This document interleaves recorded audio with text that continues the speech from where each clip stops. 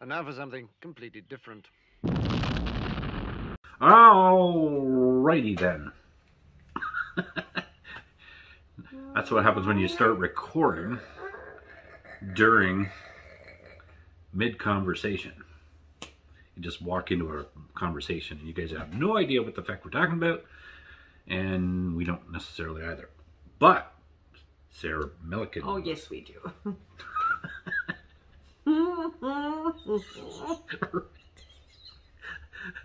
Okay, we're all giddy and we're baked and we're ready to listen to Sarah Millican. My eyes are wide open. No, they're not. Except for that little piece of dental floss. I should get like glasses and just be like Johnny Fever all the time, dude. But you have to see if you're doing reaction videos, you have to see your eyes open too, right? You have to see eye reactions. If you put the glasses on, then people are like, is he sleeping? He's already contemplating cheating. Such a loser. Just sleep. Doing a reaction, just sleep it. Ah! It's kind of like when I sleep at night. All right. Sleepwalker. Okay, let's watch Sarah. This is a full show home bird. It's going to be a long one. We'll see how much we can do. Okay. She's like, feck. My bladder only lasts 10 minutes. All right. You need a bladder. A bladder. All right. Here we go. Home bird.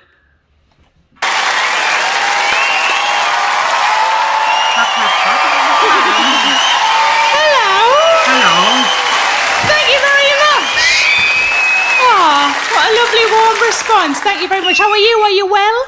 No. Excellent. Thank you very much for coming to the show. I started my tour in September. Before that, I did some previews up and down the UK. I did a preview in a place called Preston. Are we aware of Preston? I parked my car. I don't know if this is a good indication of what people are like in Preston, but I parked my car outside of the venue, and as I walked into the venue, a man offered me anal sex.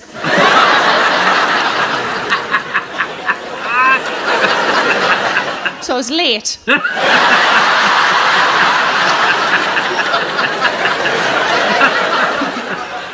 was going to say I'll tell you a bit about me, but I think I just have.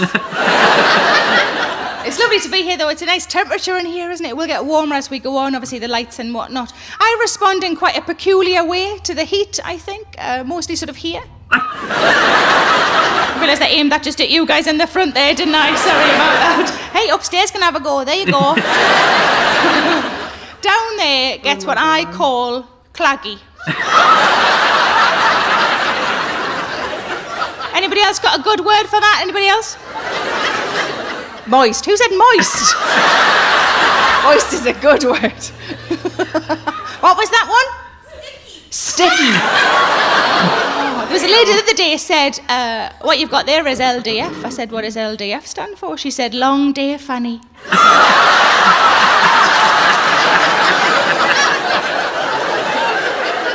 When I said claggy in Preston, a man said, oh no, we call that ready.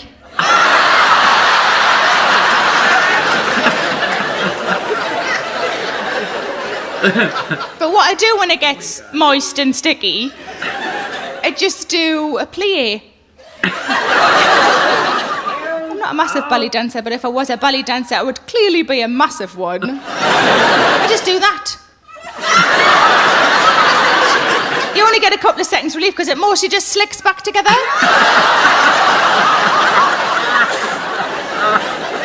I did a show in Edinburgh and a lady at the back of the room shouted out, you need to use some talc. And I thought, surely that just forms a paste.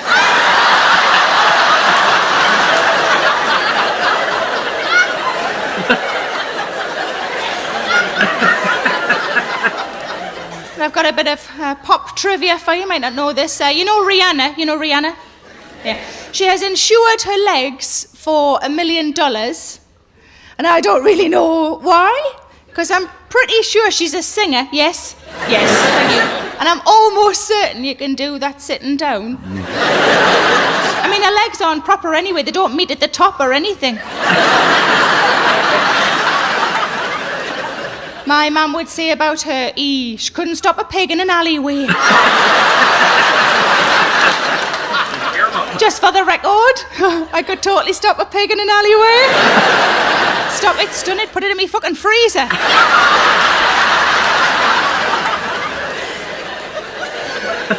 I do have a good relationship with my mum. You know, sometimes in comedy you laugh at things because it's familiar, because it's a shared experience. Sometimes you laugh because you're just glad you're not me. I think this next thing might fall into the latter category. See if this has happened to anybody else. Whenever I'm on the phone to me mum, it always makes me need a poo. Give us a woo if that's happened to you. If you're good. I've looked into it. It's a closeness issue. It means that me and those people who wooed, we love our mums more than the rest of you lot love yours. I love my mum so much it makes me shit. Try getting that in a balloon on Mother's Day. Thank God for Moonpig. But I discovered something about myself recently that I did not know. I discovered that I am a workaholic. Haven't always been a workaholic. I think it's much easier to be a workaholic when you love your job, which I do. But before this, when I had a proper job and I worked in an office Monday to Friday, I was not a workaholic. I was very happy at 5 o'clock to go, bye, fuck the lot of you. But I read an article about workaholics by a man called Oliver Berkman, and he said people are workaholics for one of two reasons. Either they're hiding away from something at home, or they have nothing else going on in their lives. And I realised quite sadly that I fell into the latter category. I had my job, but I didn't really do or have anything else. One of the remedies he suggested to fix this, he said, actively create meaning elsewhere. And that's what I decided to do over the last 12 months, and that is what my show is about. Now, the first thing I decided to do, I decided to buy a house. I'd lived in the same rented city centre flat in Manchester for the last 6 years, and I really wanted somewhere. I wanted a house. I wanted to settle down. I wanted a house mostly because I'd lived in flats for 16 years, and I really missed going upstairs to bed. Not through the fucking kitchen. Upstairs to bed. But I was sitting only a few weeks ago, quite smugly, upstairs in bed, thinking, this is the life. I've arrived. I'm upstairs in bed. And then I thought, shit, now I've got to go downstairs for food. But what I wanted was somewhere that makes me feel the same way my parents' house makes me feel. They've lived in the same house since they got married 47 years ago. Exactly, and this is what I wanted. I wanted somewhere that I could build memory after memory after memory. Now, I was there sort of late summer last year with my sister, the four of us just sitting around with cups of tea around the kitchen table, putting the world to rights. It was lovely. And at the exact same moment, my sister and I both heard the ice cream man. And it was like no time had passed. No words were exchanged between my sister and I. She shot me a look that said, do you want one?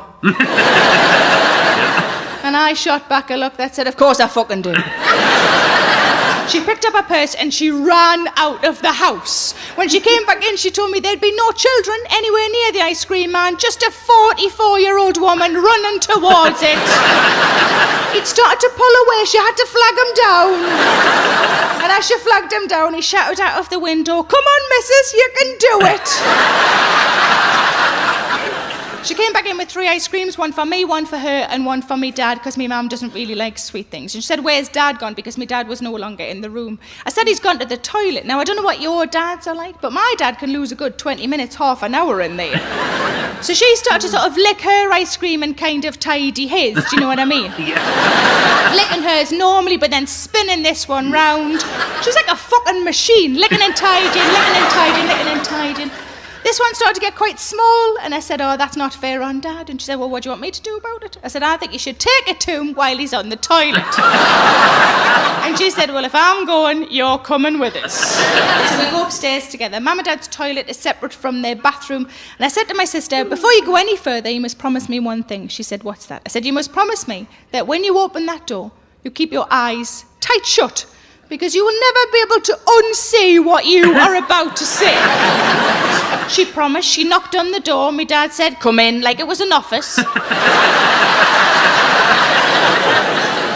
And And with her eyes tight shut, she opened the door and handed in, and I screamed. And my dad said, I cannot take that. And we thought, quite rightly, because eating ice cream while you're doing this shit is disgusting, isn't it? But my dad said, I'm reading the paper, my hands are full.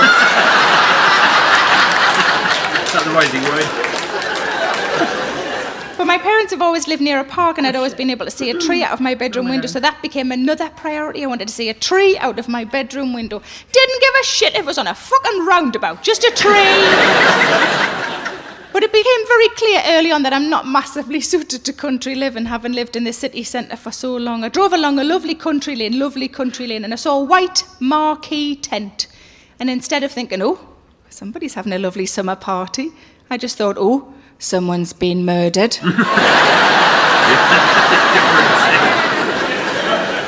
One of the houses I looked at was owned by a couple who were getting divorced. It was very sad. And it was the husband who was showing me around. And I'd realised what was going on straight away, and I decided just to go through it very quickly because it was clearly painful for both of them. Now, I don't know if you've ever been shown around a house or have shown somebody around your house, but there's a degree of stating the obvious involved, isn't there, when they say things like, this is the kitchen. I know. Yeah. I mean, I call it the biscuit room, but whatever. This is the living room. Yeah, it's another biscuit room. He took me upstairs to a closed door and he said, this is the master bedroom. I said, great. He said, I'd love to show you in there, but I can't. I said, oh, why not? He said, I can't show you in there because there's a lady crying in there. Which is sad, but also quite an unusual way of describing his wife when potentially he's the reason she's crying in the fucking first place. But I said to him, look, I'm divorced myself. I understand what you're going through. I know that this is horrible for both of you and you just want to get it over and done with so you can both move on with your lives independently. I understand. You have my total sympathy. You really do. But I also know that you can cry in the bathroom, so fucking move her.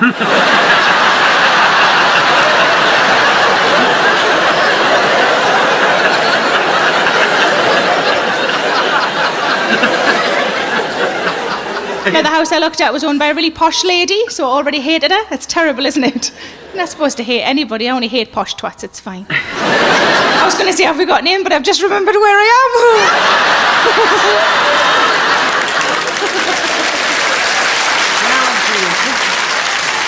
am. Yeah, you're all clapping. There'll be a couple of people at the back from Jesmond going, actually, there are posh people in tonight. But this posh lady was very dramatic in all of her gestures. She said to me, there is underfloor heating throughout. I said, that doesn't impress me, love. I've got slippers. And then as if to hammer it home, she said, there isn't a single radiator in the whole building. And I, because sometimes my mouth kicks in before my brain's had a chance, just said, well, how'd you dry your knickers then? And the friend that I was with said, just chuck them on the floor.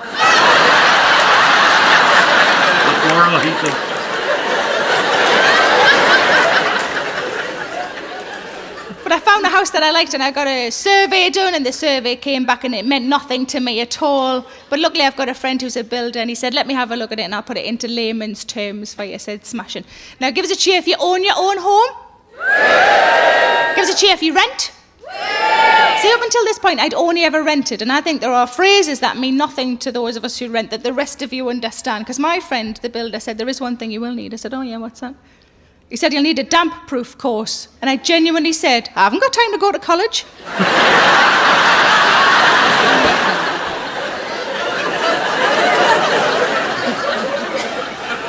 But the house that I bought had a log burner. I've never had a log burner before. I got quite excited about the log burner. Not as excited as my fella did. He just went, oh my God, we'll be able to get a toasting fork? Oh, we'll be able to toast things? And I thought, he does know I've got a toaster, doesn't he? But I went straight out. He went to work, I went straight out and bought a toasting fork. And I came back in, I grabbed a loaf of bread and I thought, I'm just going to sit and work my way through. I fucking love toast. But I couldn't get it to work, and I rang him and I said, I can't get it to work. He said, how can it not work? It's fire and bread. And I told him what I'd been doing. Turns out I should have had the little door open. Probably did that on purpose, huh? Oh, might as well have been lying slices of bread on top of me radiators. Are in amongst me knickers on the underfloor heating. Oh, you're right, that's probably too much yeast altogether, isn't it?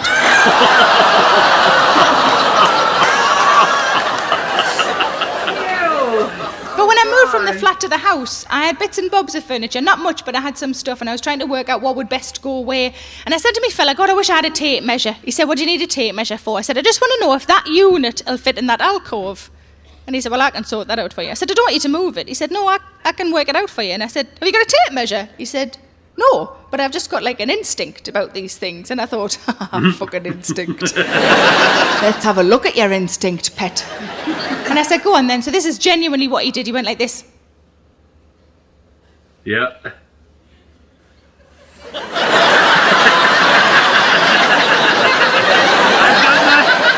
done that. Yeah, that'll fit.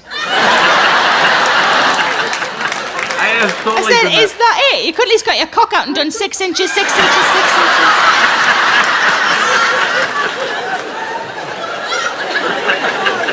But you know when you first move in somewhere that's new to you, you want to make a few changes, don't you, so it feels a bit more like yours.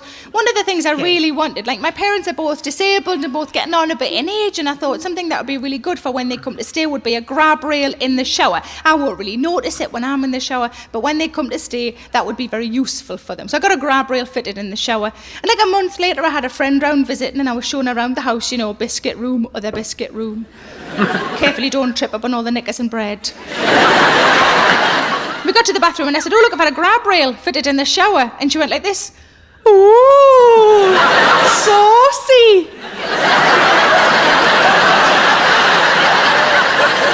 I said, I don't know what you're talking about, but I'm trying to keep pensioners upright.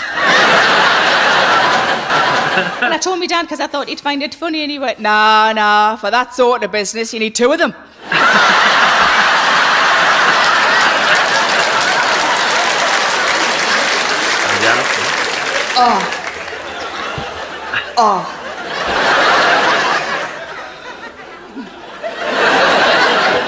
Another thing I really fancied a little stool in the bathroom. That sounds really bad. That sounds bad. Doesn't it sound bad? Like a table, I suppose. One of my luxuries is I like having a cup of tea when I'm in the bath, and I thought, wouldn't it be great to have a special place to put my cup of tea? And maybe I could also put a book or a magazine on there to read in the bath. How nice would that be? And then depending on where I position the table or the stool, I could maybe reach the book or magazine from the toilet. Now, not everybody will admit to this, but I will raise my hand and say that I like to read on the toilet. Give us a cheer. Any men who like to read on the toilet? Yeah. Any women? Yeah. See, interesting, because one of my friends said to me, you don't tell people you do that, do you? I said, yeah. She said, I don't think you should. I said, why not? She said, I don't know, I don't think it's very ladylike. I said, have you seen who you're talking to? I said, and anyway, I'm not sure what you mean, because as far as I'm aware, there's nothing ladylike about doing a shit. Picture the scene. I'm sitting down, my legs are apart, my elbows are resting on my knees. I might be sweating. If it's a hard one, I could have taken my top off.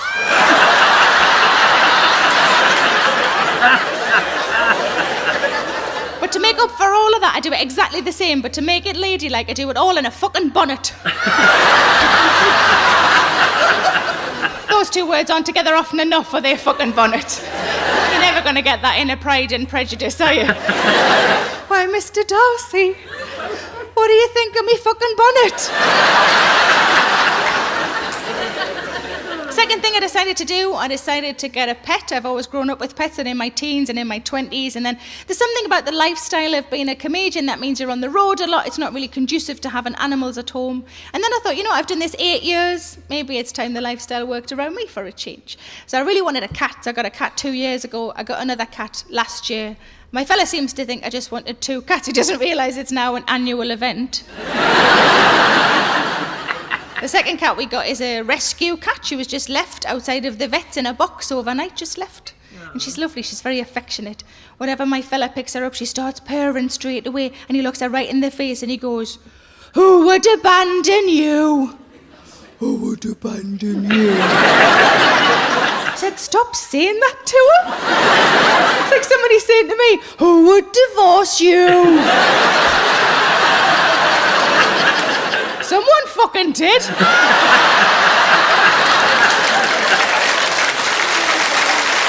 a good point. But I do worry that I tell people a bit too soon in any conversation that I've got cats. I've got cats, it's too soon, it's too soon. I've got cats, that's lovely, and your account number is... And that's because they're not too bad at the minute, but I've often got big scratches on my arms, and I don't want anybody to ever misconstrue what those scratches are. I don't want anybody to ever leave my company going, she seemed really happy, but did you see her arms? When truth be told, it's because I cuddle them too tight and the fuckers fight back. But the first cat we got 2 years ago, a little ginger kitten, he's called Chief Brody, named after the police chief in Jaws. Oh, yeah. I was still living at the flat at the time, and I thought I'll let him have a wander around, get his bearings, have a bit of a sniff, a bit of an investigate. And he went round the back of the sofa, and I was quite surprised because I'd lived there for 6 years and I'd never been round the back of the sofa. And the Hoover certainly fucking hadn't. And he came back round with what can only be described as 4 big grey fluffy slippers on.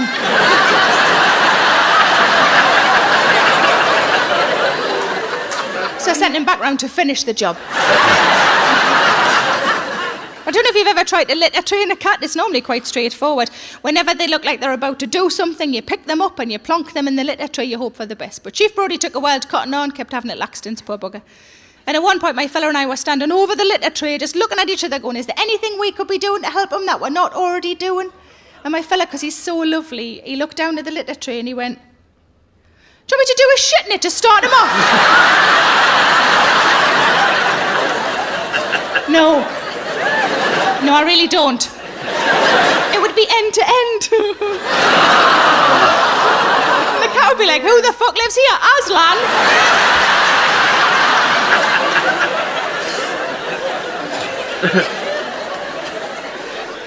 But I have 2 friends who look after my cats when I'm away from home. One of them is an animal lover, one not so much. Give us a cheer if you consider yourself an animal lover. Yay. Give us a cheer if you're not really bothered.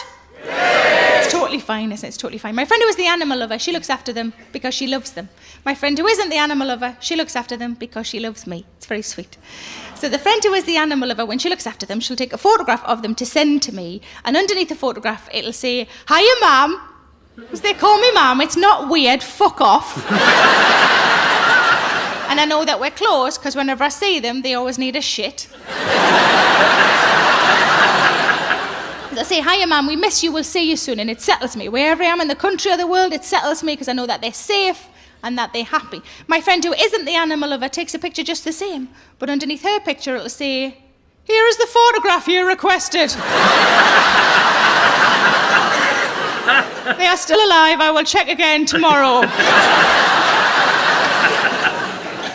But they are house cats, they don't go outside. They will go outside at some point, but I'm sort of nervous. I'm nervous for their safety, but also I'm a little bit worried about what they might bring back in with them. I know this is a thing that cats do. Have we got cat owners in tonight? Yeah. Quite a few of you. Now I know that whatever they bring in, be it a mouse or a bird, if it's still alive, I'm to try and catch it and put it back in the garden, and if it's dead, I'm to put it in the outside bin. That's fine. But what I don't know is what I'm supposed to do if whatever they bring in is still a little bit twitchy. Yeah. Has this happened to any of you? Yep.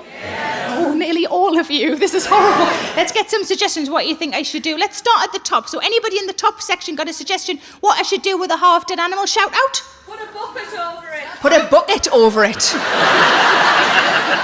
Have you done that, love? Yes. Yes. What animal was it? A bird and a mouse and a rat. A bird and a mouse and a rat at the same time? Like a tiny little rubbish zoo. So are these all separate occasions? Separate. Yes, and so you put the bucket over it until... The husband came home. Oh, until your husband came home. We've got a feminist in, girls. And then what did he do? Luckily they'd all died. Luckily they'd all died. That is the best sentence I've heard in ages. We should all start adding that on to the end of all of our stories. Luckily, they all died. Good answer, lady upstairs. Anybody in the next section down got a suggestion what I should do with a half-dead animal? Hit it with a spade. Hit it with a spade. He didn't even have to think of that, did he? Just hit it with a spade. Hit it with... have you done that, love? Yes. Yes. Was it it definitely an animal? Haven't got a couple of ex-wives in your garden or anything? Anybody else in that section? CPR. Oh, the rest of you feel like such shits now. CPR. Have you done that? Yes. Yes. What animal was it, love? Cat. It was a cat. Either option 1, she has not understood the question. Option 2, her cat brought in another cat. I'm going to go with option 2 because that feels awesome to me. Anybody in the next section down got a suggestion what I should do with a half-dead animal? Give it back to it so we can finish it off. Give it back to the cat, so we can finish it off. And when you say finish it off, all right, sorry, you mean eat it? Okay, sorry, I wasn't.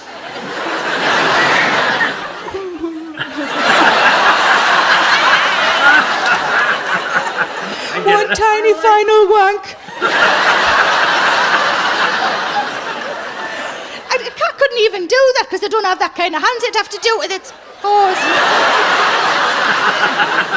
Well, you've just made me mime a cat wanking off a mouse. Dirty bastards. So you mean give it back to the cat so the cat can eat it? I like that idea because that feels like good parenting, doesn't it? Because it's like, finish your tea or you're not playing out. I like it, it's good. Anybody else in that section? Put it on YouTube. Put it on YouTube? Oh, we've got a young one in. How old are you, Flower? 25. 25. Get out. Fuck off.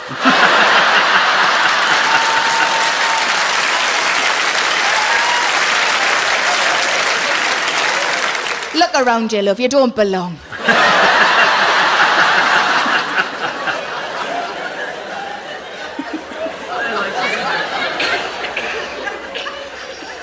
That was so much fun. Sorry. Being rude to young people, you should try it. It's awesome. Next level down. So are you the grand circle? Is that what you the grand circle? It's the lady there like, yes, we're grand. Okay. So the grand circle, anybody got a suggestion what to do with a half-dead animal? Bash it with a hammer. Bash it with a hammer. Fuck, where are you from? The Felon?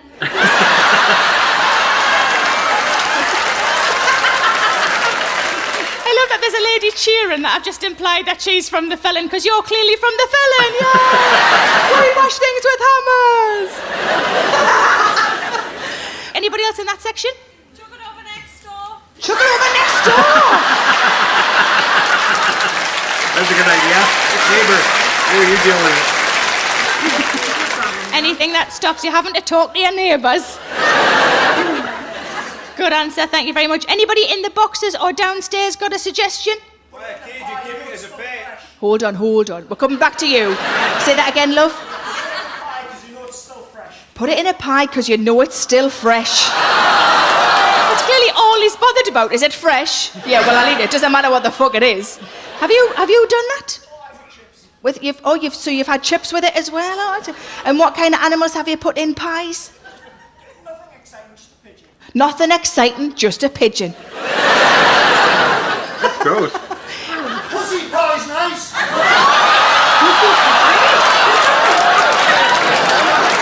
Wowzers. You actually went there, didn't you? He's doing that with his arm as well, like he's a fucking winner. Something tells me by how mortified your girlfriend is that you're not going to get any of that for a while.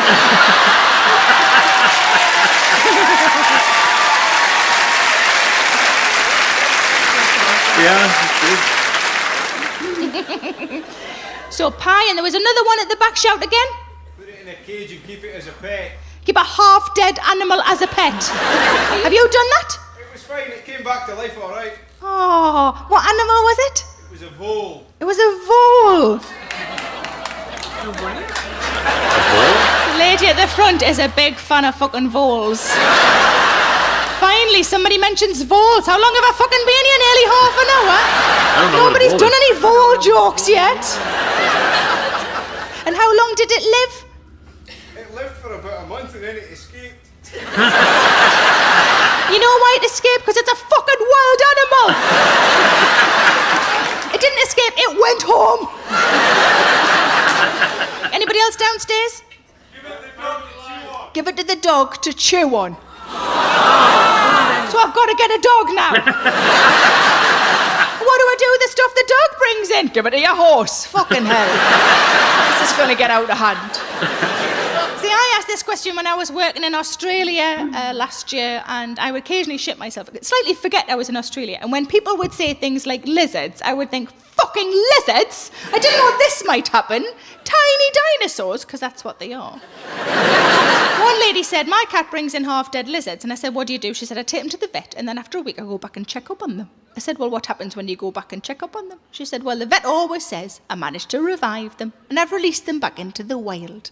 And I thought, oh, bless your cotton socks for fucking believing that, love. They must see her coming, mustn't they? Oh, fuck, it's lizard woman again.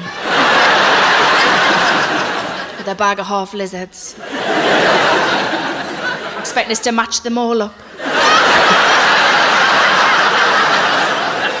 Brenda, look, that doesn't go. The pattern's different. Can you see? Try that one. No, but I've seen that one somewhere before. Another lady said that her cat brought in a half-dead parrot. I said, what did you do with a half-dead parrot? She said, I just put my fingers over its nostrils for a while. Which is all very well until the parrot realises it has a mouth. Fuck, that was close, that was close. Then one really serious lady, very straight face, she said, drowned it. I said, what did you drown? She said, it was a frog. I love the idea of a frog going, oh no, don't put us in the water. I hate the water. That's my natural habitat, just a fucking idiot. Oh no. But my sister said, are you going to bury all of the animals your cat's bringing in the garden? And I said, no, because it's the first time I've had a garden as an adult. I'm not about to turn it into a pet cemetery. Then I thought about it, and there is a plus side to this. Think of how many magnums I'd have to eat for all of the little lolly stick crosses.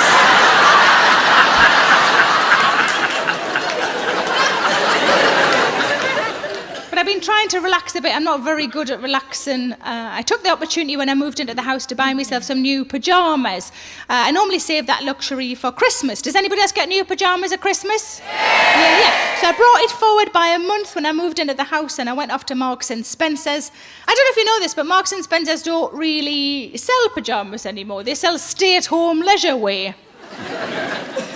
So I looked at them on the hanger and I thought they looked like pyjamas. So I bought them anyway, I took them home, I put them on straight away, and I thought they feel like pyjamas. And I thought this is just Marks and Spencer's being overly fancy with the naming of things, that's all it is. And I thought, what would be the difference between pyjamas and something called stay-at-home leisure wear anyway? And then I went to do the dishes. I stood in front of the kitchen sink and I went to roll my sleeves up, and the cuffs on the stay-at-home leisure wear were so tight that I couldn't roll my sleeves up. So I couldn't do the dishes. And I like to think that was Marks and Spencer's going, hey you, sit yourself down.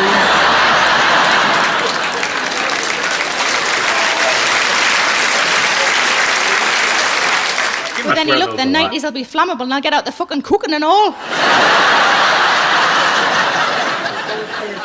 I think you can't be too relaxed. I think it's possible to be too relaxed because I think the filter that's between your brain and your mouth is there for a reason. I went for massages with a friend of mine. We came out afterwards, got in the car to go home. I was driving, she was in the passenger seat. We were both so floppy and relaxed after the massages that neither of us spoke for ages. It was really comfortable, a proper comfortable silence, if you like. I was just concentrating on the driving. She was watching the scenery go by out of the window. It was lovely. 20 minutes we were like that, 20 minutes of complete silence. She chose to break the 20-minute silence with this sentence.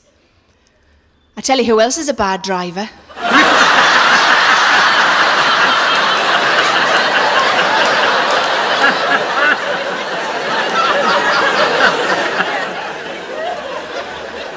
The third thing I decided to do, I decided to learn to cook. I've lived off ready meals and toast for far too long, and I thought I've got a nice kitchen now, maybe I should learn to cook. And I'm learning, it's going quite well. I don't always know the right words for things. I couldn't remember the word marinate recently when I was trying to describe a recipe to my friend that I'd had a go of. I said, look, then you get the chicken, it's dead straightforward. Get the chicken, you put some olive oil on it. Then you get some lemon thyme, you put that in with it, and you cover it and leave it in the fridge overnight to fester. Really polite, right? festering in the fridge. But I was in a cafe a few months ago with one of my friends. She's the sort of person who prefers savoury over sweet. I don't really know why we're still friends. She's nice enough. She ordered a carrot cake, and I always think a carrot cake is such an abomination of a cake. It's like, it's got veg in it. Fuck off. Some people choose to put dates and nuts in it. You think, you're just removing all of the cake aspects. What you've got there is a shitty pasty. So she ordered a carrot cake, I ordered a slice of strawberry cheesecake. On top of her carrot cake was some icing and then a slither of something orange-coloured for decoration, I suppose. And I said to her, is that a bit of carrot? Fair assumption of being carrot cake. And she had a little nibble of it and she went, no, it's not carrot. I said, is it orange then? She said, no, it's not orange. I said, well, I'm all out of orange-coloured things. Yeah, really. Unless it's the tail of a goldfish, I've got no idea. She had another nibble of it and she said, I think it's apricot. I said, oh, I can't have apricot. She said, why not? I said, I'm allergic to it. She said, ooh, what happens to you? I said, ooh, I get the shits. And she said, is it really bad? I said, oh yeah, it was like a chocolate fountain down there. And she said, was that just off one? I said, no, I had a bag of them. She said, how many was in the bag? I said, I don't know, maybe 40. And it was only as I was telling her that I realised I'm not allergic to apricots. I'm allergic to 40 apricots. But I was on holiday with my sister last year, and I don't get to see my sister often enough, and it was lovely to have a week together, just the two of us. It was really nice. And at the end of the week, she said something to me that I'll always hold dear. She said, it wasn't until I spent a week with you that I realised how many meals you can have in a day.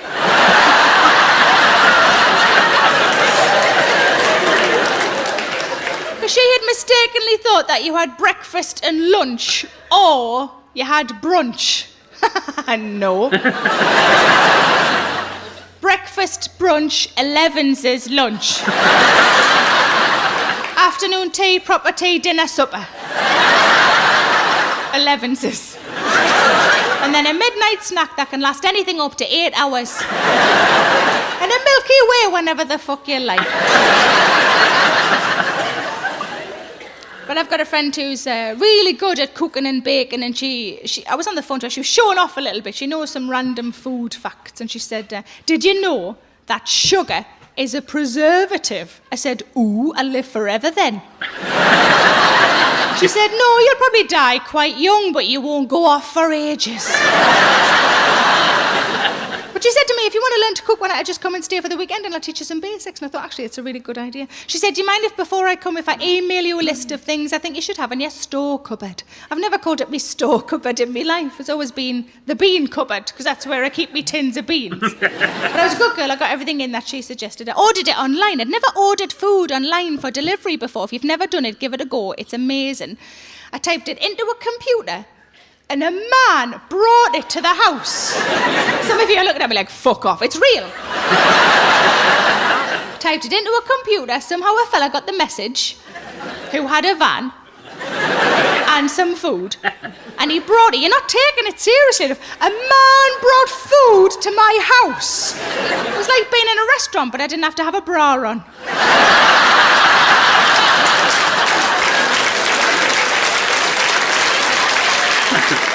Bit like Nando's then.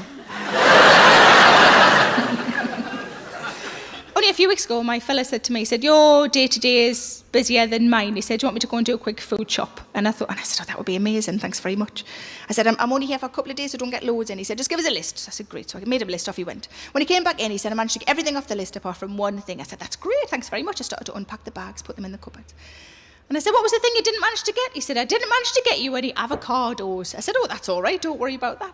He said, so I bought you some pork pies instead. I said, I wish you worked for Tesco Home Delivery. We've run out of celery, so we've given you a Swiss roll. But he said the best thing about them, he said, they're whoops pork pies. I said, I don't know what that means. He said, they're whoops pork pies. He said, they're going to run out. We'll have to eat all 6 of them before we go to bed. Yes.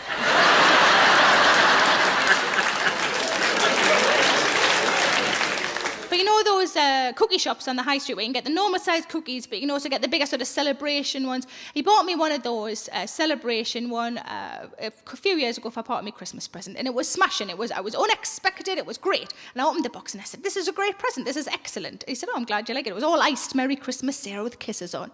He said, "I'm glad you like it." He said, "There's only one drawback." And I'm looking at a cookie that's bigger than me head, thinking, there's no fucking drawback. He said, "There's only one drawback. It only lasts 5 days." I said, "It's like you don't know me at all." He said, "You didn't let me finish. It only lasts 5 days. And I bought it 4 days ago." I said, "Stop your fucking chatting and get the kettle on then."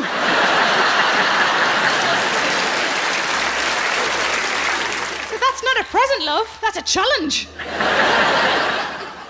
I think most people at Christmas, pretty much everybody in this room, will get one slightly shitty Christmas present. Just slightly shitty Christmas present. Usually for somebody who doesn't know you very well. And you look at it and you think, how did they?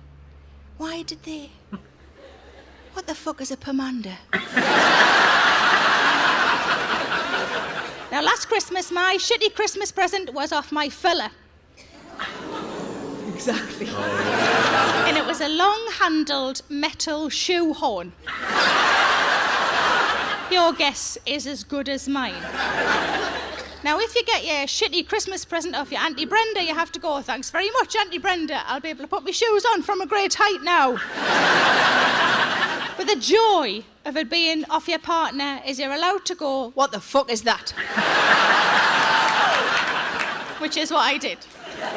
And he said, "You asked for it." I said, "No, I bloody didn't." And this is where I found out something quite adorable about my fella. All year round, whenever I mention something like, "Fancy that DVD, I might get myself that book," he makes a note of it in his phone. And when it comes to Christmas or birthdays, he picks a couple of things off the list and he buys me them as presents, which I just think is adorable. But it did mean that when I said to him, "When did I ask for a long-handled metal shoehorn?" he said, "August the 8th.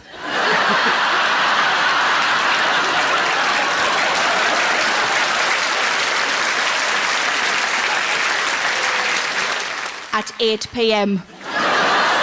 The only possible scenario I can think of where this might have happened is maybe I was trying a dress on that was a little bit too tight, and to try and make myself feel better and laugh it off, I said something like, "Oh, could do with a shoehorn to get into this." And instead of giving me the cuddle that I clearly fucking needed, he made a note of it in his phone. "Shoehorn, that's what she wants." But you know, some people are tricky to buy for birthdays and things. If you have somebody in your life like this, then listen up, this next thing might be useful for you. We've got a birthday rule. Our birthday rule is that if it's your birthday, you get to make all of the decisions all day for both of you. It's my fella's last birthday, his first decision. He said, "I want a lie-in." Excellent, happy with that. We had a lie-in. Second decision, he said, "I want a sausage sandwich," which was not the euphemism I was hoping it was. I was all like, "Should I be the bread?" "Oh, you're putting the grill on. Okay." Third decision, he wanted to go to Warwick Castle. Now, I'm sure some of you may well have been to Warwick Castle. I'm sure the castle part of it is an absolute delight. We didn't get to do that bit. The only bit he wanted to do was the dungeon. He likes reading horror stories. He likes watching horror films. I don't like any of that sort of thing. I don't like being scared. I'm not a massive fan of the dark, if I'm brutally honest. I'm a bit of a wuss. And I thought this whole experience is going to be horrible for me. But birthday rules, we have to go. So we go to Warwick Castle, and at the door to the dungeon is a man, and the man has fake blood on his face and hands and is dressed in some sort of costume. And being a little claustrophobic as I am, I thought this is about to include two of the things I hate the most: enclosed spaces and fucking actors. Because it wasn't like a museum, it wasn't just glass cases with things in to look at and little bits of writing that you don't bother reading because it's boring. It wasn't like that. It was properly interactive. Every room had a different scenario. There were volunteers required throughout, and there was always a chance that somebody was going to jump out and frighten the living shit out of you. Now, I knew I was going to hate it, and it was proved right as soon as we started to walk in. Now, one thing to point out as well, I guess these tours normally have 10 or 12 or 15 people on them all going around as one. I don't know why, maybe just because it was a Tuesday, but it was only two of us. So every time they needed a volunteer, it was me or him or both of us. And also, it was the final tour of the day. We'd overheard a couple of the actors talking outside, saying that if we hadn't turned up, they would have all been able to go home an hour early. So they already didn't really like us. Now, we go down the stairs at the beginning, and I already hate it because it's dark, it smells funny, and there's sort of, the walls are kind of running with water. It's horrible. Birthday rules, we have to do it though. Now, we go into the first room. The first room is quite well lit. It's not too bad. It's a courtroom, and there's a man playing a judge, and just me and my fella. We are both tried. I was tried for being a witch. Rude. And he was tried for weeing in a well. Apt. We are both sentenced to death, which I thought was a little harsh. But I thought, if it's all like this is going to be okay. Now, how wrong you can be. You go into the next room. The next room is completely pitch black. So dark you can't see your hand in front of your face. And it's also completely silent. Now, I'd been linked into my fella holding on for dear life. Somebody came up behind us who we couldn't see and just unravelled us and separated us, put him over the other side of the room. So I couldn't see him, I couldn't touch him, but every now and again I could hear him say, "You're going to be all right, you're going to be all right." Because he knew the state I was getting myself into, already starting to shake quite a bit. Now, they left us in the darkness and the silence for about a minute, and then a bright white light flashed, and an old lady screamed in my face. I don't know which bit of history that's supposed to represent, but it felt very much like Christmas with me nana.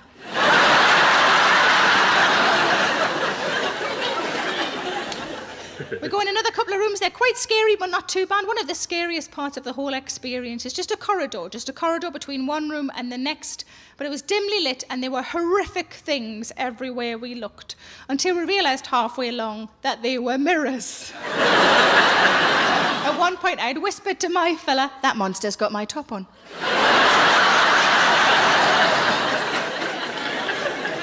We go in the final room. The final room is a hospital room. There is a bed with a body on it, and the body I've already clocked is a dummy, so it doesn't mean it can't move, but at least it's not going to jump out at me. And a man walks in and addresses us both. And he says, "I'm not the doctor." So I went, "Okay." Then he went, "The doctor died of the plague." Ah. And he went, "I'm the cook." And I thought, "Ooh, snacks." Apparently not. He said, "I'm the cook and I'm replacing the doctor because I'm the only other one who knows about anatomy." So I just went, "Promotion, well done." And he walked forward and he stood just in front of me. And he was so close to me, I could feel his breath on my face. And he looked at me and he said, "You don't look very well." And I crumpled. "I've just got a bit of a cold." And then he said, "I think you need some treatment." "I'm taking dinners, and I've got some tunes in my handbag. Why don't you do it to him? It's his birthday." And then he said, "I think you need an operation." "Happy birthday to you, you shit!" He took me by the hand, he sat me on a seat, and he pulled around us both a very thin white muslin curtain. We are within the curtain. My fella is on the outside of the curtain. We are now the show. My fella is the only audience member. This whole fucking thing is just for him. The cook pulls out a knife, this sort of size, maybe like a dagger, and he shows it round the front of the curtain so my fella can see it really clearly. He brings it back round again, and he presses a button on the chair behind me, which is the sound effect of a woman screaming. Pulls out another knife, maybe like a machete, this sort of size, and again he shows it round the front of the curtain so my fella can see it. Brings it back round again, presses another button of a woman screaming. Now, by this stage, I am physically shaking from head to toe. My palms are sweaty, and I feel quite sick. But all I can think is, I wonder what we're going to do for my fucking birthday.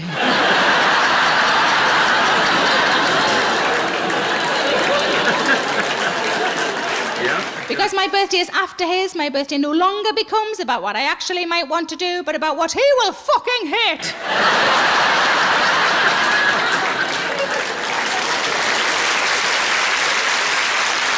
Revenge, yeah. The cook pulls out the final weapon as a scythe, huge like this. And again, he shows it round the front so my fella can see. He brings it back round again and presses the most blood-curdling scream of all. And I thought, I know this is fake, but I wonder what the expression on my fella's face is right now. And I could see him very clearly through the curtain. I looked at his face, and he was checking his phone for text messages. As we walked out, I said, I can't believe you were playing on your phone. He said, to be honest, I was just surprised I could get a signal down there. We got in the car to go home. I said, you know what we're going to do for my birthday? He said, no, I don't. What are we going to do for your birthday? I said, you know what we're going to do for my birthday? He said, I don't. What are we going to do for your birthday? I said, we're going to talk about our feelings for 9 fucking hours. No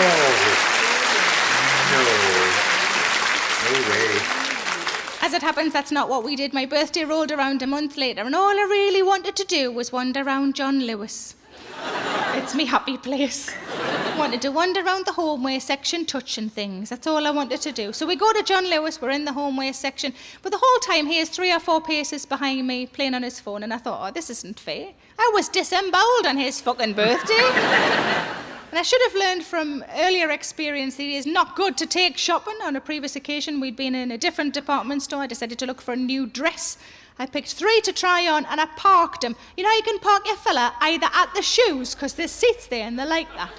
Or you can park them at the fitting room, because then there's sometimes another fella there, and they can make a little friend. So I parked him at the fitting room. I took 3 dresses in to try on. I came out after each one to show him. After the first one, I said, what do you think of this one? And he went, it's all right. Keep pumping out compliments like that, and we'll not get this big head back in the fucking car. When back in, came back on the second one, I said, this is the second one. What do you think of this one? And he went, it's nice. I feel so pretty. And back in, came back on the third one. I said, this is the best one. This is my favourite one. I've saved the best to last. What do you think of this one? And he went, yeah, you could wear that one outside. What did you think the other 2 were? Fucking 90s?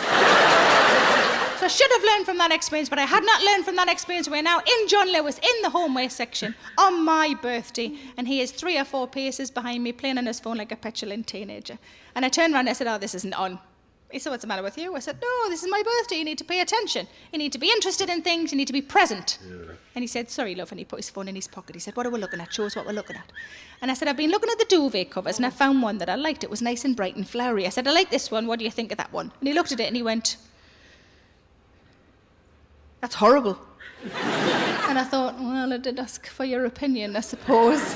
Maybe you should get your fucking phone out again. I said, I like it. What's horrible about it? And he looked at it again and he went, it's loud, it's gaudy, it's for children. And he must have seen my face just drop, because this is not what my birthday was supposed to be. And he wanted to fix it, because he is a lovely man after all. And he was so convinced that the next thing he said was going to make everything okay. He just went, it's very you though, love.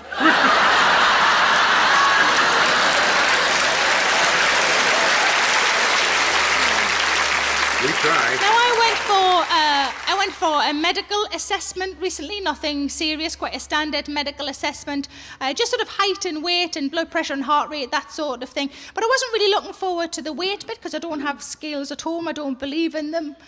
I do have kitchen scales now, and I'd be lying if I said I hadn't weighed anything of myself in them. Left one's heavier, interesting. But I don't have bathroom scales. I don't think it's healthy. Why would I do something every day that makes me feel a bit shit? So I do instead. I think a lot of people do this. It's a much healthier way of doing it. You just judge it on your clothes, don't you? Judge it on your clothes, and then when your clothes start getting a bit tight, you think, well, maybe it's time I went out and bought bigger clothes. So I told the doctor I wasn't really looking forward to the weight, but he said, we still have to do it. I said, no, I understand. I'm just trying to think of a way to make it a bit more fun. And he said, well, what do you suggest? I said, well, how about this? Simple as this. How about I guess my own weight? And he said, okay, we can do that. So I guessed my own weight, and I got it right, and I was fucking thrilled. And he just went, nobody's ever been that happy about being that weight before. Which I thought was a little mean, so I said back, perhaps too loudly. And also, I don't know where this came from. It just fell out of my mouth. I just went, it's more important to be right than to be thin. Feels like I might have read it on a T-shirt. I don't know where that came from, but if that's going to be my mantra, that's quite a good mantra, isn't it? It's much better than what Kate Moss said. I don't know if you know this. Kate Moss, the model, said, nothing tastes as good as skinny feels. Let me just say that to you again so it can probably sink in all of your heads. She said, nothing tastes as good as skinny feels. And I thought, well, she's obviously never had millionaire shortbread, has she? And my response to her would be, nothing looks as good as not being a cunt.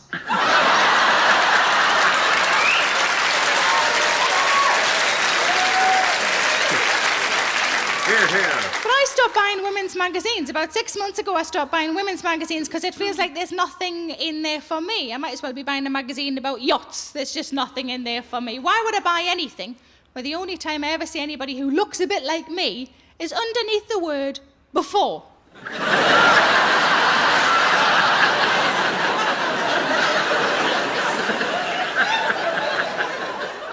Magazines always maintain that they're about improving women's lives, and it's bullshit because they never tell you just to see your friends more often or to read more books. It's always the physical things that we're supposed to do to ourselves, and the list of those things is quite ridiculous. You can have your eyebrows waxed, your eyelashes tinted, your skin darkened, your teeth lightened, manicures, pedicures, cleansed, toned and moisturised. I'm 38, I've cleansed, I've moisturised. I've no idea what toning actually is. Does anybody give us a woo if you do?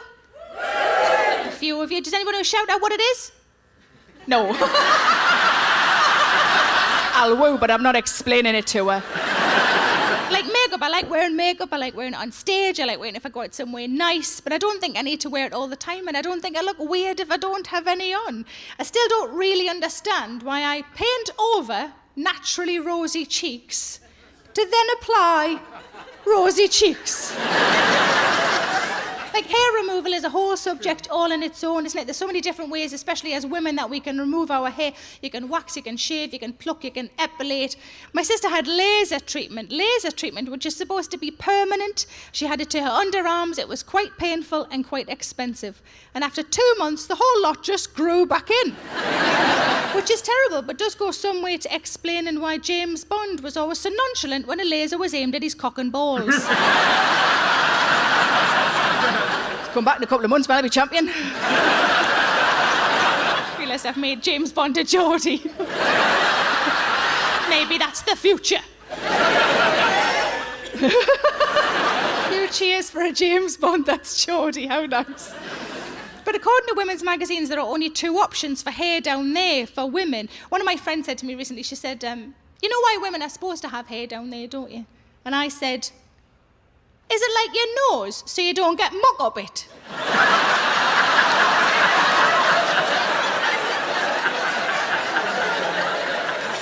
And she said, no. She said, women are supposed to have hair down there so that nature knows where your reproductive bits are. I said, why does nature need to know? Surely as long as me fella's got a rough idea. Why do all the deers and the rabbits need to know? Well, maybe the rabbits.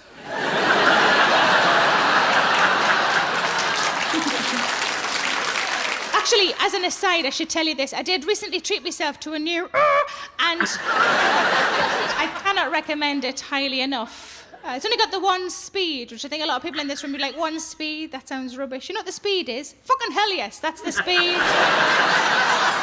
Any vibrator that needs a square battery is already fine by me. But the problem, if you can call it that, the problem with it being so fast and efficient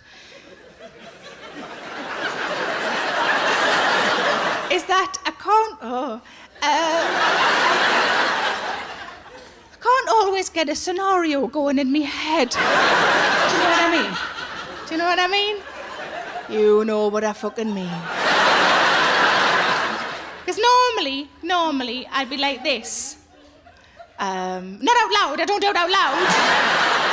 I'm just doing it for you. But normally I'd be like this. He walks in the room. He's wearing a suit.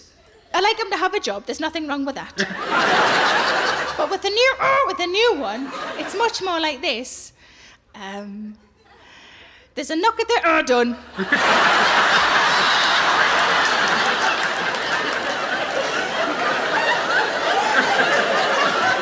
I tell you what it is. What it actually is an electric toothbrush with a special end. Just feel the need to share it with you. The information. I didn't bring it with us. Just work it along the aisles, girls. But even though it's a toothbrush, I don't use it as a toothbrush because I'm nervous in case I get the ends mixed up. And accidentally take all the plaque off me nunny.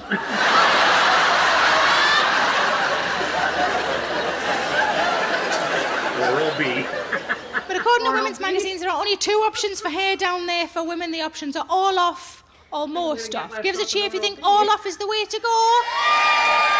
Is that a filler in the middle of that there? It's not technically aimed at you, love. I suppose it is good to know we've got a paedophile in. That's what it means, that's what it means. Give us a cheer if you think most off is the way to go. Still quite a lot of you left, isn't there? Can only assume that the rest of you are like me. I just try to keep it in me pants.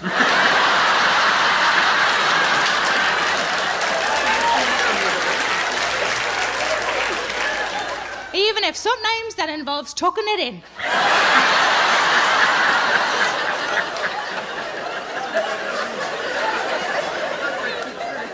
But surely the most ridiculous of all of the things we are supposed to do to ourselves is anal bleaching. Now, some of you might not know what that is. If you don't know what it is, it's exactly as it sounds. Some people, and I don't know why, I can't answer that question for you, some people choose to have their arseholes bleached. As far as I'm concerned, regardless of your gender, regardless of your sexuality, if somebody is so close to your arsehole that they can see the colour of it, they're not going to stop.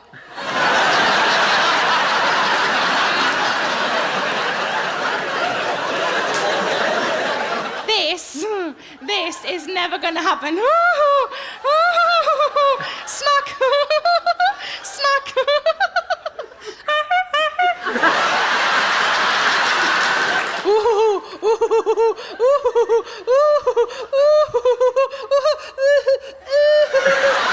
Oh, sorry, love, I don't do that colour.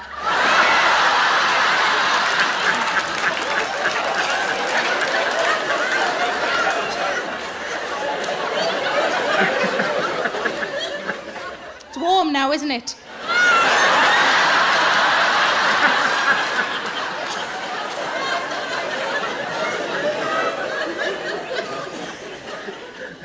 Now, let me tell you a story now, if I may. Most comedians finish work at sort of 10:30, 11, and invariably will drive home wherever possible. So getting in at maybe 12 or 1 or 2. Me personally, when I get home, in order to get the adrenaline out of my system so I can sleep at all, I will do one of 2 things. I'm not a drinker, so I'll either have a bath or I'll watch a bit of telly. And normally one of those 2 things will work. Every now and again, though, they don't work and I can't sleep at all. It's rare, I'm lucky like that, but it does happen. The last time it happened to any degree was February last year. I got in from work, I did the usual things, no success. I did the worst thing you can possibly do when you can't sleep, which is go on the internet. Because it properly wakes you up, doesn't it? But I'd sort of abandoned the idea of sleep and I was happily clicking from website to website. Now, 2:30 is a normal time for me to go to bed. When it starts to get to 3:30, I start to feel tired and I suppose just a bit lonely, I suppose, and a little bit like I'm the only person awake in the world. And I know that my tired brain does things that my rested brain would never allow. Now, if we go back to the beginning of the story, I mentioned that I got divorced. I got married the first time at 22 and divorced at 29. I suppose getting married at 22 is quite young, but I was very much swept off my feet. I think the main reason I said yes to going out with him in the first place was the fact that he wrote me a poem. Nobody had written me a poem before. Nobody has written me a poem since. I don't really know much about poetry, but I know that this was just lovely. He'd handwritten it, he gave it to me on a sheet of paper, and I read it, and I just fell. I remember folding it really small, and I put it in my purse. And every time I had like a shitty day at work, I'd get on the bus to go home, and I'd get my poem out, and I'd read it to myself. And I'd think, somebody feels this way about me, to have written this about me. I'm not having a shitty day anymore. Now, a little after 5 years, I lost it. To this day, I have no idea where it went, and I was distraught. It meant so much to me. But after a while, after I'd calmed down, I thought, I wonder if I've memorised it from all of those times of reading it to myself. So I got a sheet of paper and a pen, and sure enough, it all came out. And I folded it up small, and I put it back in my purse where it belonged. Now, if we scoot ahead to February last year, it's 3:30 a.m. I'm tired, and I'm on the internet. And I just thought, we've been divorced 9 years. That was a lovely poem. I bet he's given it to somebody else. I bet it's on a blog. I bet some skinny 22-year-old fucking bitch has got it as a Facebook status. So I picked a line from it, and I Googled it.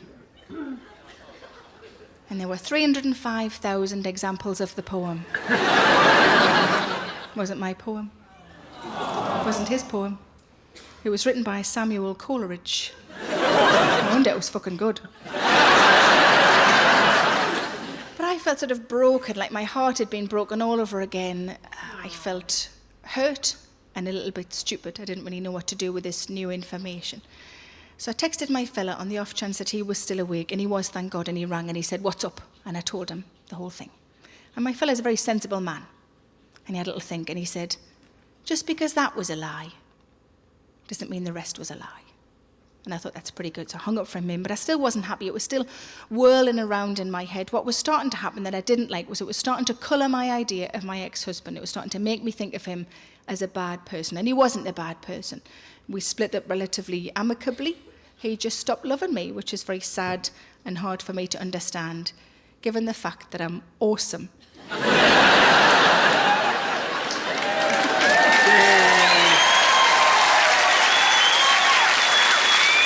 You're awesome.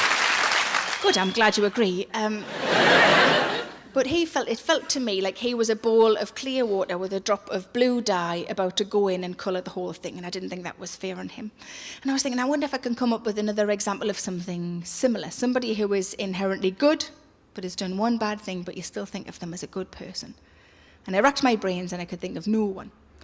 I did, however, think of an example of the opposite. Somebody who was inherently bad, but had done one good thing, but I still thought of them as a bad person. And that person was Margaret Thatcher. Now, I understand the concept of not speaking ill of the dead, but I also understand that I told this story for the first time while she was still alive. And coming from a mining background, I will not allow her to ruin my show.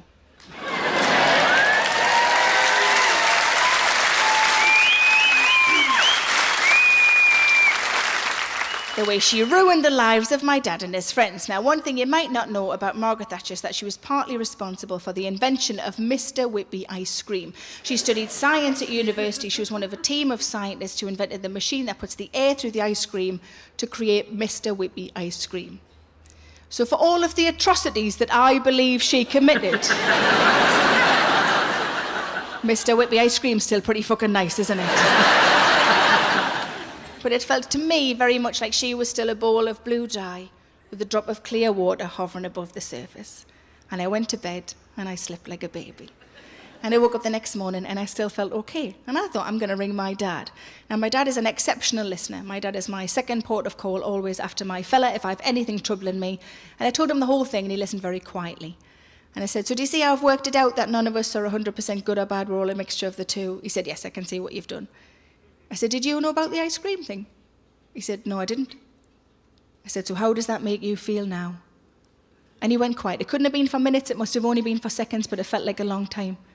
And he went, "You really want to know how I feel?" I said, "I think it would help me, Dad." He went quiet again, and he went, "You're not allowed Mr. Whippy anymore."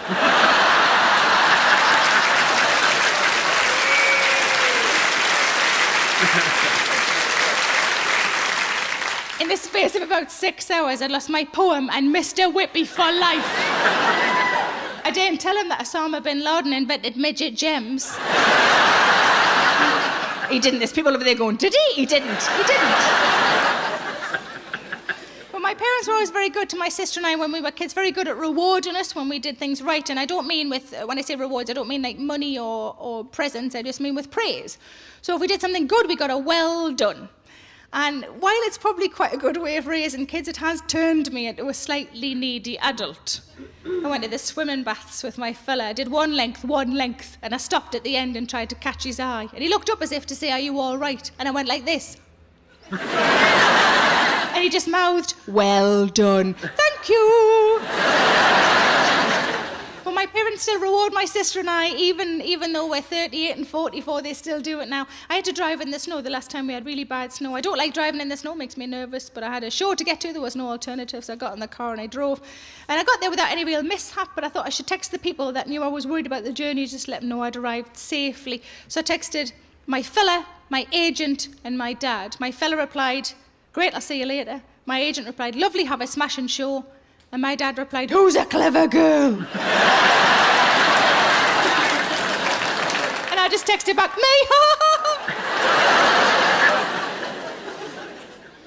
The fourth thing I decided to do, I decided to let a boy move in with me. My boy, sorry, I should clarify, not just any boy. I didn't just open the front door and go, you put your paper bag down, get in here. My boy, we've been together for 7 years. We've always lived apart. Latterly, we were 90 miles apart. But we both live on the road, so we still saw each other 3, 4, 5 times a week, and it was great. And then I bought a house. And he was considering where he was going to buy his house. And he said, I've been thinking about maybe Oxford. And I realised that was further away than you already was. And I think sometimes your heart just comes out of your mouth. Because I said, every time you step over that front door, you're too far away. So we moved in, shut up, and totally live with the boy now. I can see a willy whenever I like. But people still do that thing to us, you know, when they do that, you never really know somebody till you've lived with them. I hate that. We've been together for 7 years, shut your face. You never really know somebody till you've lived with them. I hate it, because it's such utter fucking truth. You know, some people are glass half empty and some people are glass half full. My fella is glass too full, just fills them to the brim and walks really gingerly everywhere. He's got a touch of OCD that I didn't know about. He checks all of the doors 8 times before we go to bed, which is fine. I don't have a problem with that. I just think it's a shame he hasn't got the OCD. That means he might use a fucking mop once in a while. Oh, and also, he's a psychopath. It's very early stages, but it's definitely there. The way I know he's a psychopath is that he opens a milk when there's already a milk open. Who the fuck does that? Psychopaths, that's who. I said to him, did you not see that there was already a milk open? And he went, yeah. I said, why didn't you just use that one then? He said, I didn't know if it was all right. Just have a sniff of it. I said, why didn't you just have a sniff of it? He said, well, I do, but even then I can't always tell. I mean, don't get me wrong, the fact that he hasn't got a very good sense of smell can sometimes work for me.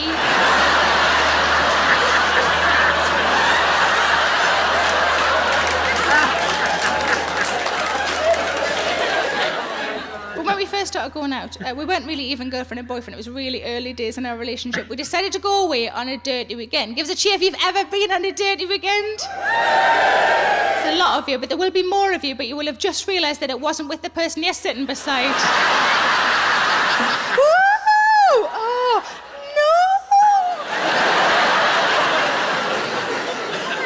I'd never been on a dirty weekend. I didn't know what sorts of things you're supposed to take. Let's get some suggestions from you guys. Let's start at the top, because that worked well last time. Anybody in the top level want to shout out what you think you'd take on a... God, I haven't even finished the fucking sentence, love!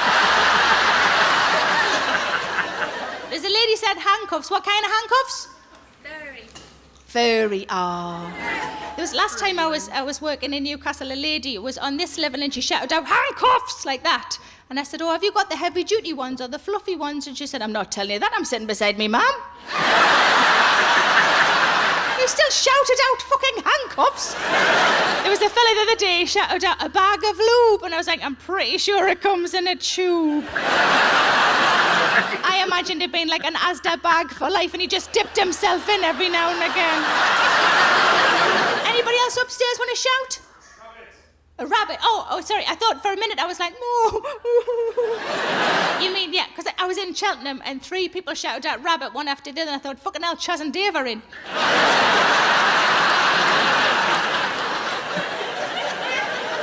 Next level down, upper circle. Anybody got a suggestion what you take on a dirty weekend? Anal beads. Where are you? Where's... Hello, Flower. Anal beads. Wow. Have you... Why am I whispering? I'm in the microphone. Nobody else is listening, Flower. Have you got anal beads? I've got plenty of things. Okay. I've got loads of things. I've got, handbag and that. Is that the most extreme thing you've got, love? No. Didn't think it was. Now tell me about anal beads. They go up your arsehole. I figured that bit out myself. Can you still wear them as jewellery after that, though? Yes. Just make sure you've always got brown earrings and then you're fine. Anybody else in the top 2 sections? Willy warmers. A willy warmer. Why is it going to be so cold? I feel sad for the willy, do you? I mean, there is some way you could keep it warm, love. That's not an offer. Fuck, that sounded like a date. Why would you take a willy warmer, love? Mine's always cold. Mine's always cold.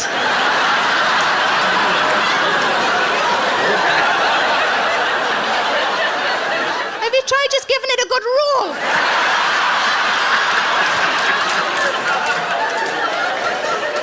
Let's come down the grand circle, anybody? Cucumber. A cucumber? Fuck you, I'm not taking salad.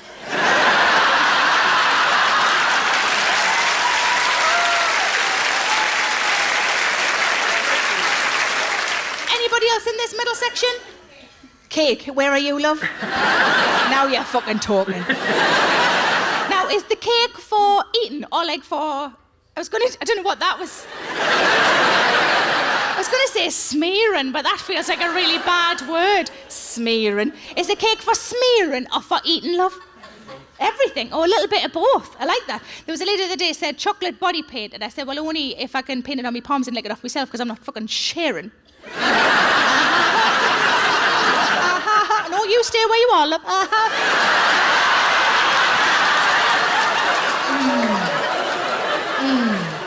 No, it's definitely you making me do those noises. There was another lady shouting, shout again, love. Bread. A friend. Bread. It was a couple of weeks ago, somebody shouted out creme fraiche, and I thought, ooh. And then when I got off stage, she sent me a message on Twitter saying, no, I said femme fraiche. Oh.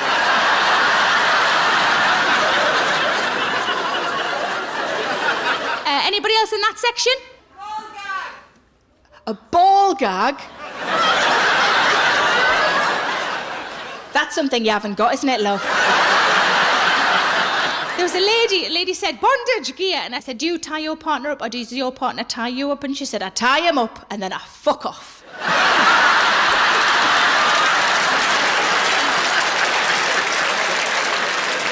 Now let's do the rest of the boxes. And anybody downstairs got a suggestion what you take on a dirty weekend? What was that?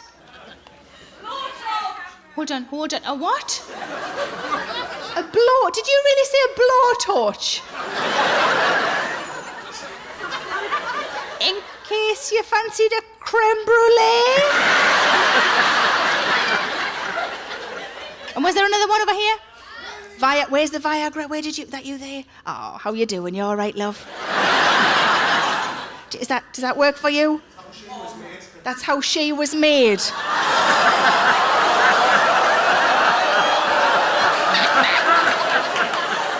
Has she just found out as well, or? Oh, look at her, she's mortified. So is it, lovely girl, hello, is it good to know that your dad had a proper all weekend? 2 nights in a row. What about the bit, like the daytime? Is it like that through the day as well? Or, you know, how do you get your clothes on? You just push it down, and then does it like boing? I'm always disappointed they don't do that noise. Boing. Wow. It was Butlins. Viagra at Butlins. Sounds like a Mills and Boone, doesn't it? There was a lady said crotchless pants, and I thought, well, I've often got a hole in, but it's never in the right place. But one thing you've forgotten as well is if you're going to take your rabbit, if you're going to take you've got to take batteries. You've got to take spare batteries because you don't want to turn into wow.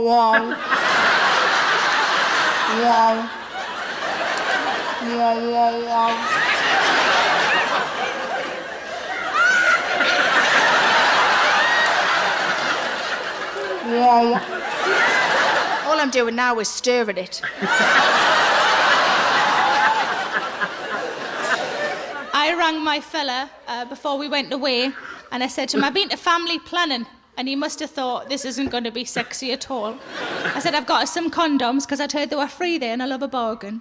And he said, well, that's good. I said, I've got 36. Do you think that'll be enough? And quick as a flash, he just went, well, you can leave 32 of them at home. And I thought, that's still 4 though, isn't it? And he went, well, use 2 of those for water balloons. It's good to know that he had activities planned. But we've settled into quite a nice place. I think we're very comfortable with each other in a really nice way. He walked in the bathroom recently to brush his teeth while I was in the bath, and that's fine. We don't go to the toilet in front of each other, but it's fine if he wants to brush his teeth while I'm in the bath. And the main reason it's fine is because I'm happy with my figure. He's seen all of it, and he likes what he sees. There's nothing to worry about. But he did check me out when he came, and he properly looked me up and down, which came as a bit of a surprise. And then he opened his mouth, and I thought I wasn't expecting a fucking review. And he said only 2 words. He leaned over me in the bath and he went, nice torso. Who uses the word torso? Psychopath told you. But there was one time we were both going out to work at the same time, both fully dressed, just getting sort of bags and coats and things together. And he was sitting at the kitchen table putting his shoes on. And I don't know why, but as I walked past him, I did a boob jiggle in his face, just one of those, right in his face. I don't know why, it felt like a waste opportunity because he was at a good height. If I didn't do it, when am I going to get the chance again? So I did a boob jiggle in his face. And I thought he'd do that thing, you know, where people, they put their head right between and do the noise, you know, the like that. It's got a special name. Does anybody know the name? Motorboat. Motorboating, thank you, because I always accidentally call it waterboating. It's only waterboating if they're really sweaty. That's what I thought he'd do. I thought he'd do that, like that. He didn't, you know what he did? He just stood up and did a boob jiggle back. Now, it's a thing that we do, and I don't know how to stop it.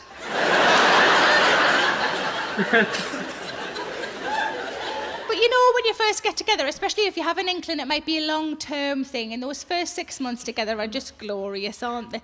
And you just think each other are perfect, and after 6 months you think, well, perfect's pushing it a bit.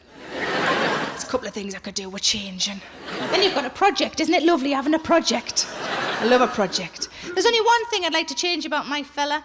I need to tell you this first. I love waving. I don't know why. I've always loved waving. I love waving. I love it when people wave back to me. I'm going to wave to you now and see how many people wave back. Quite a few of you are upstairs as well. Thank you very much. It makes me really happy, and it's one of the main reasons I learned to drive.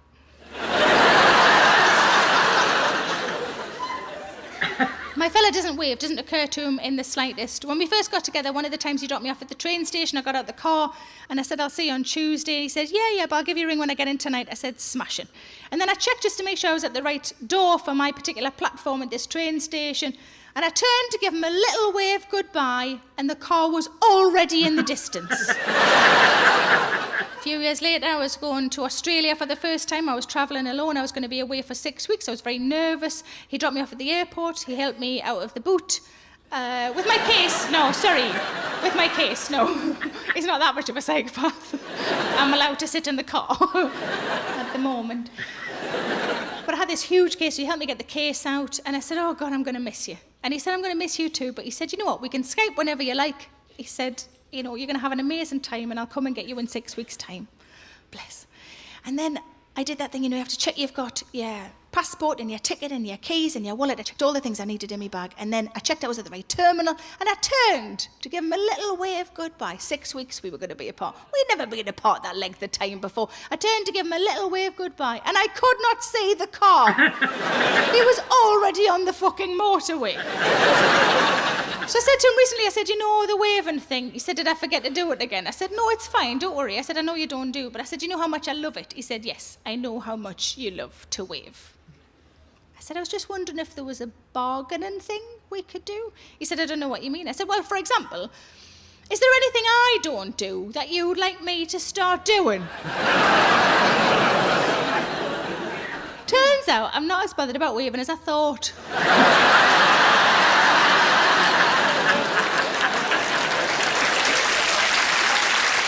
No compromise.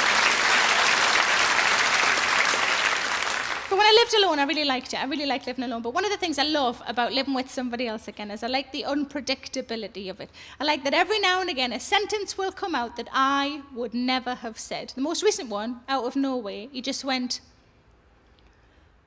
your shed's no good to have a wank in.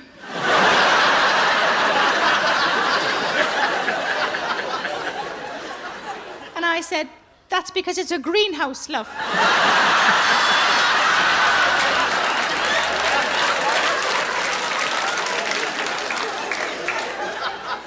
But we're all getting older. I turned 39 this year. I'm not worried about turning 40 next year. I'm not worried about getting older at all. And I think that's because I have good friends in their 40s, 50s, 60s. My parents are sort of late 60s, early 70s.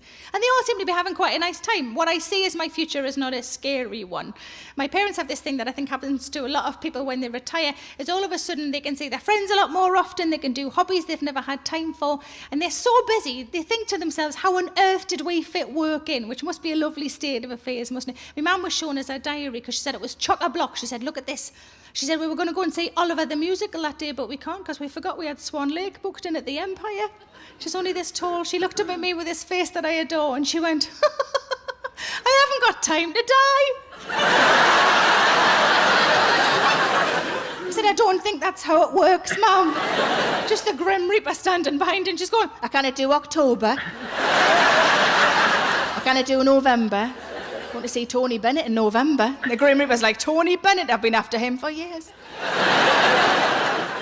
But for the last 16 or maybe even 17 years, my mum and dad's annual holiday has been 1 week in Edinburgh. They love this city, they have friends there, they go, they have a smashing time, they come home, all good. But for some unknown reason, 2 years ago, they decided to book a cruise. And I said to me, Mum, that's very adventurous. What made you book a cruise? And she said, we just saw them loads on the telly. And I said, yeah, Mum, I'm pretty sure that was the news. They were running aground and people were dying. And my mum and dad are like, that looks lovely, she would do that. My parents-in-law have a similar joy for life. They have a real knack for being able to turn a bad situation into a good one. I think it's something we could really learn from, all of us, I think. I'll give you an example of this. They're both semi-retired, and my father-in-law was caught speeding. Now, I don't know if you know this, I didn't know this, that if you're caught speeding and you choose to do the speed awareness course, that you have to do it in the town where you were caught as opposed to where you live if it's different. They're based in the Midlands. He was caught speeding in Bournemouth. And my mother-in-law said to me, we've decided to make a weekend of it. Isn't that adorable? But I know getting older is no plain sailing. I know that there are problems along the way. One of my friends is in her 60s. Have we got any women who are 60 or above? Give us a cheer. A few of you, so maybe you can vouch if this is true or not. One of my friends, she's 62, and she said, there's something I need to tell you. I said, that sounds really serious. Is it serious? She said, well, I just don't want it to come as much of a surprise to you as it did to me. I said, OK, well, you better tell us what it is then. She said, when you get to my age, down there, instead of it being a lovely, healthy pink colour, I could have walked away right then and there. Whatever you've got, I don't want to know. Instead of it being a lovely, healthy pink colour, it's more of a slate grey. It's the detail that I love. She didn't say grey, she said slate grey. Like she'd had the Dulux colour chart out. Here, Terry, look at that. Do you think that's thunder or slate? I was so horrified by what I just learnt that I blurted out, "You mean like when meat's on the turn?"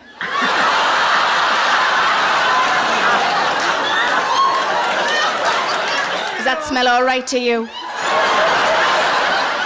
Give me a good fist. Be a few handbag mirrors coming out when they get in tonight, I reckon.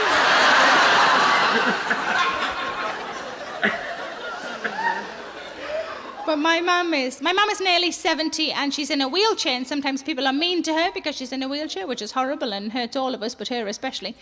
And I was trying to think of just some small way that she could retaliate when that happens to make her feel a little bit better, you know. And I was trying to teach her the cough swear thing. You know the cough swear thing?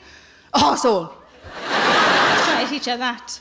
Because she's always so immaculately dressed and her nails are always perfect. And I thought nobody for a second would suspect. They'd be like, did that lady just? Did she just? Arsehole. Did she just? No, look at her nails. Get her a lozenge. So we talked about it, we laughed about it, we moved on in conversation. About 10 minutes later, I told about something entirely different. And my mum said, I had to go to the doctors this week. I said, oh, is everything all right? She said, yeah, but I had to see the nurse. I said, oh, is that not good? She said, oh, it's the one I don't really like. I said, oh, never mind. She said, yeah, you know the one I think's a bit of a cunt.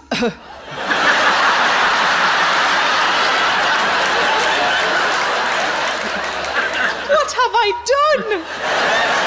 She did the cough like it was a full stop.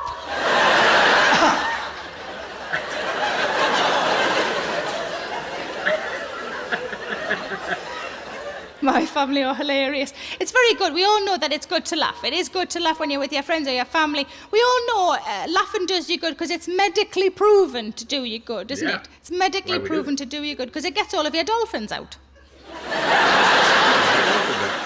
And you don't want them cooped up, do you? No. It's just cruel. But I'm lucky that I have very funny friends and family. And when I'm with my friends, it's amazing. So one of them will say something funny, somebody tops and I top, and it goes up and up and up and up. And it's great. But I've noticed recently one of my friends isn't really playing the game, and every time he says something, the whole lot comes crashing down and turns to shit. So what I do now, just before he says anything at all, I just go, bank.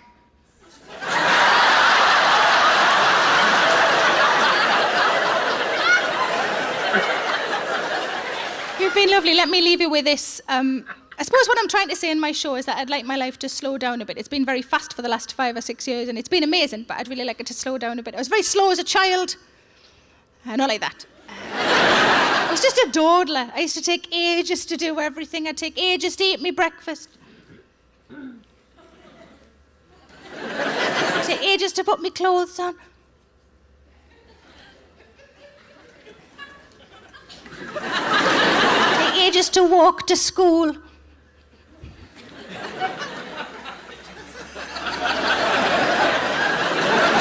But my mum was a busy mum. She had stuff to do, but she never said, come on, chop, chop, hurry up, we're going to be late. She didn't say any of those things. Instead of saying those things, she used to do the music from silent films.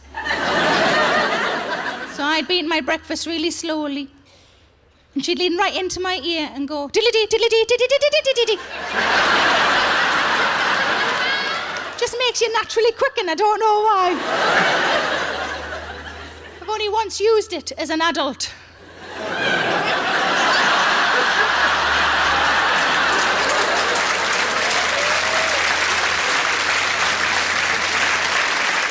You're a very smart crowd. And just so you know, it totally works. You've been lovely. Thanks very much for coming. Safe journey home, everybody. Good night. Is there an encore? Not yet.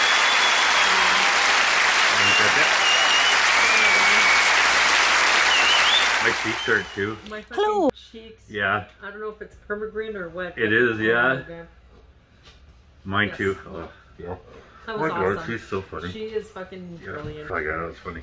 Oh my God. All right, so we got the whole show done.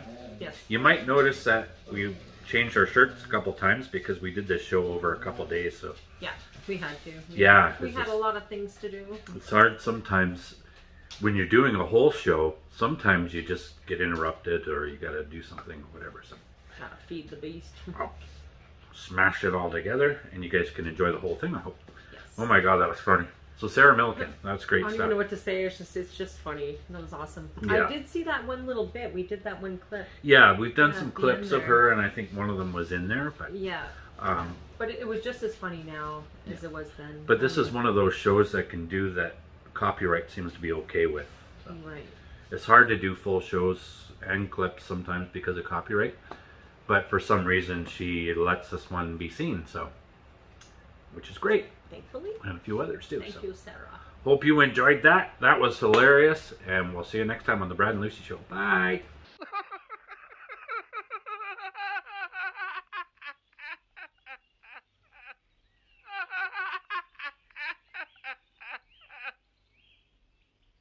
And now for something completely different.